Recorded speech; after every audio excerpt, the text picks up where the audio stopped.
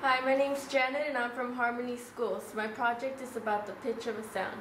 Do you know what the pitch of a sound depends on? Correct. It depends on frequency. These are gravity tubes and they create different sounds.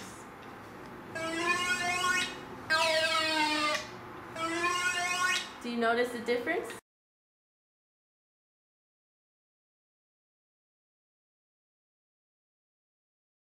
So what's going on here? The gravity tube has two ends, an open end and a closed end. If you switch it vertically towards the open ends like this, we can see that the length of the tube in which the sound is created decreases, while the wavelength also decreases, creating a higher frequency and a higher pitch, and a shrill sound.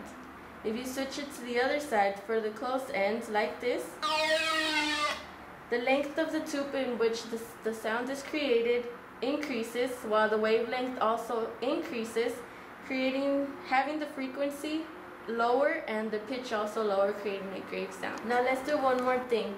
If I make it oscillate in the open ends like this, that sound is created because the wavelength is small, the frequency is high, and the pitch is high, and the sound of the oscillation is shrill.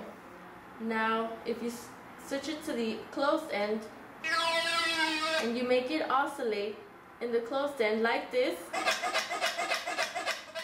we hear that sound because the wavelength is longer, having the frequency lower and the pitch lower, and the sound of the oscillation is grave. Do you want to hear it one more time?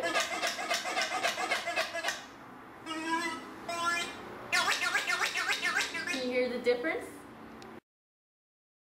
Now let's increase the intensity of the sound with 2, now 3, even 4. Because they are identical tubes, they have the same natural frequency. According to the superposition principle, there will be constructive interference. Therefore, the amplitude of the sound increases and we hear a louder sound.